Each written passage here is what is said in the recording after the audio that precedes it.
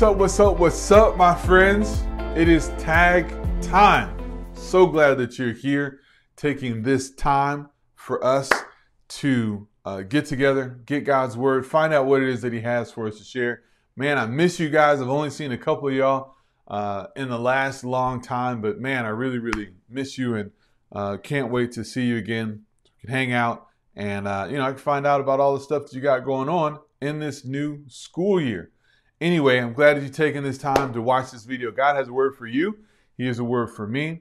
And we're going to grow based on hearing his word and doing what he says. It's always a very important part of it. Father, we pray that you'll lead us and guide us in learning your word today. Pray that you'll help us live the lives that you have for us to live as believers. And we give you the glory, the honor, and the praise for it, Lord. In Jesus' name, amen. All right. So what we're going to talk about today is prayer. Sometimes we go into a certain position when we pray. We bow our head and close our eyes. Sometimes we fold our hands and things like that. And those are just positions of prayer that we go into for different reasons. You don't always have to pray the exact same way. And there's a lot of information for us to know and share about prayer. But we only have a little bit of time today, so we're just going to cover one aspect. And today, the part of prayer that I want to talk about is about hearing God's voice.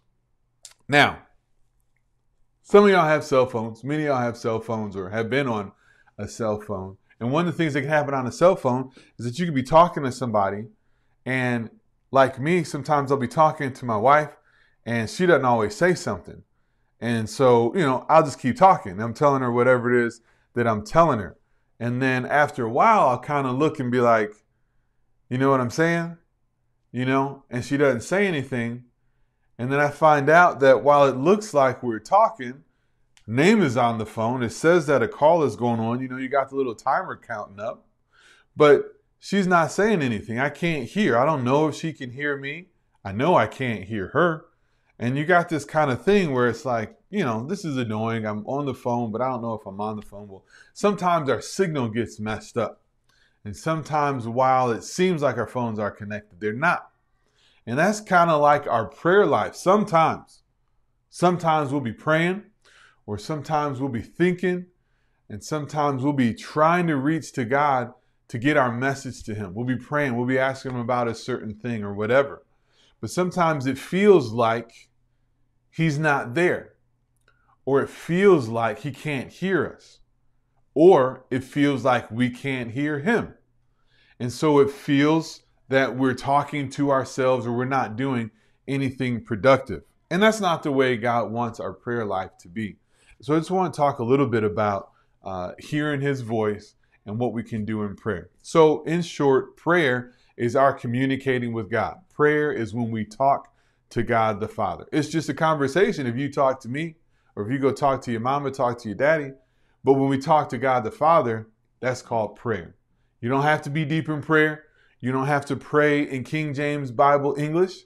You don't have to be all deep. Lord God, creator of heaven and earth, Alpha and Omega, and, go on with all the titles and stuff like that. You can pray if that's, how you want to pray or whatever, but you don't have to pray to God like that. The way you need to pray to God is however you talk. You can pray to God the way that you speak.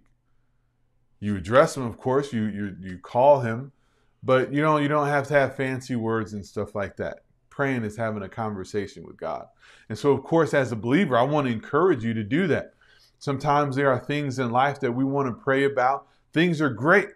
God, I thank you for, all this good stuff that's going on. I thank you that I'm just able to enjoy this weather. I'm having a good day. And I thank you that this day is so good. Sometimes we have drama, we have issues. Lord, what is going on? Help me. I pray when I lose something. Sometimes I'll pray right away, and sometimes it'll take me like 15 times of going through everything, and then I'll be like, man, why don't I just pray about it? I'll pray. Sometimes I have to sit and wait for a minute. Sometimes it comes very quickly. And I'll ask the Holy Spirit, where did I put that? Where is that thing that I'm looking for? Every single time I ask the Holy Spirit, it's only a short time later that I find what I was looking for. When I wasn't thinking of looking in that place, I had looked 50 times before, didn't find it on my own. it is always best just to pray right away and allow the Holy Spirit to show me. So I have to remember that, and you can remember that too. A lot of different things that we pray for or concerning, but the fact that we pray is what we're talking about. We want to invite God to be a part of our lives in our situation, and we do that through prayer. If you never pray, then you're not allowing God to have more and more presence and access into your life.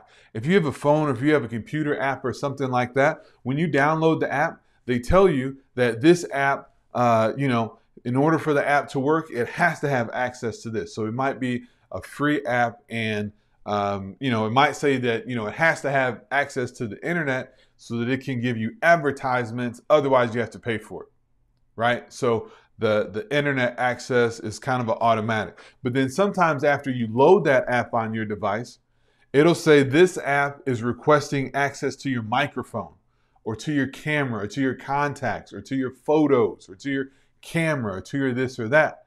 And sometimes you need to allow that access so that the app will work. Sometimes they're just being nosy and they just want to collect information. You need to be very careful about that. But the way this goes with prayer is God wants access to your life. And God is saying, hey, can I have access to your friendships? Can I have access to your education? Can I have access to your mental health, your brain, and what's going on in there? And you have to say yes. And one of the ways we give him access is we pray. We ask him about things. We ask him to do things. We want his word to be active in our lives. And that happens through prayer. When we ask the Lord to help us, when we ask the Lord to show us, when we ask the Lord what he wants us to do, then that's giving him an open door, open leeway. Without that, he doesn't really have the access that he needs to be the blessing that he wants to be. So we're going to look real quick in a story in 1 Kings chapter 19. I want you to flip, swipe, or pull that verse up. We're in church right now. Where's your Bible? Again, this is the one time at TAGG where you're allowed to use your device. When we're in person, you can't use a device. But for now, when we're not in person, you can use a device. Go to 1 Kings in the Old Testament 19. Now, this is a prophet that we're going to read about. A great man of God who did some great things, has, some great stories that were a part of his life and ministry. And we're going to read about him, and we're really just going to get like a soundbite. We're just going to get a snippet of what was going on at the particular time.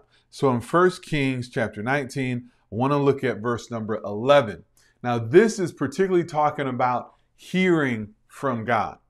One part of prayer is us talking to God, but the other part is God talking to us. So when we're on the phone with the Lord, we have a part, but it's also he's supposed to have a part. So we're not supposed to monologue where we're the only ones speaking, but we're supposed to dialogue. We're supposed to have his input and our input, and his input and our input.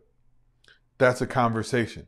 So in 1 Kings chapter 19, verse number 11, it says, he said, go forth. God is talking to Elijah, and Elijah is, telling him about some issues and whatever. And God's trying to get his mind right. God says, go forth, stand on the mount or the mountain before the Lord. And behold, the Lord passed by. So he goes out to the mount, and the Lord actually passes by, invisible as he was, but he passed by, and a great and strong wind rent the mountains and break into pieces the rocks before the Lord. So he stands out in the mountain. There's a big old great wind. And then imagine the rocks start falling because the wind is so great and so strong and ramming into the mountain. It says, but the Lord was not in the wind. You thought the wind was in the Lord, right? Probably like I thought the first time we read this. He says, go stand on the mount. Boom, there's a big old wind right after the Lord passes by. Well, the Lord must have been in the wind, right? No. It says the Lord was not in the wind. All right. And then it goes on to say, right after the wind was an earthquake, but the Lord was not in the earthquake. After the earthquake, there was a fire, but the Lord was not in the fire. After all that, after the fire specifically, there came a still small voice. And it was so, when Elijah heard it, that he wrapped his face in his mantle, and he went out and stood in the entering of the cave. And behold, there came a voice unto him saying, What doest thou here, Elijah? So God wasn't in the big, crazy stuff. He was in the still small voice. Now, sometimes God might come to you in a great wind. He can speak through a fire. He might talk to you through an earthquake, but he might not. So what we have to do is identify the presence of the Lord, but we also need to listen for his voice. God doesn't just move through situations or happenings. God doesn't just change circumstances. He has a voice. Like I try to tell my children all the time, use your words, because your words will identify what you're trying to communicate probably better than anything else in most situations. God wants to use his words, and he might be using his words, but we have to listen for it. If we're trying to talk and communicate to God, but we're looking at the wind, we're trying to feel the earthquake and see what that means, but we're not listening to the still small voice, we're going to miss what he's saying. And then we might think, well, God's not answering me. Yeah, he's answering, but we're not hearing because we're not listening. In order for me to listen, I got to put this on my ear. I can't do it upside down and put the button by my ear, because then the microphone's up here and the speaker's down there. No, I got to do it the right way and put my ear where the speaker is. So when you pray, listen for God.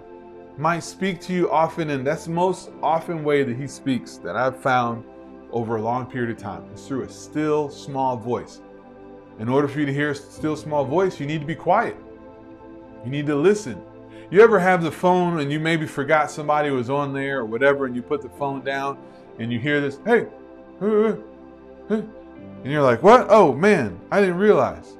Sometimes you might pick up God's voice like that. But when you ask a question, you want him to show you something, listen for a still small voice. And I promise you, because he said it in his word, my sheep know my voice, and the voice of a stranger they won't follow. So pray to God. I encourage you, invite him into your life, give him access into the different areas of your life. And when you pray, he will answer. All right, my friends, that's it. That's the end of our tag time today. So I did my part. Tag, you're it.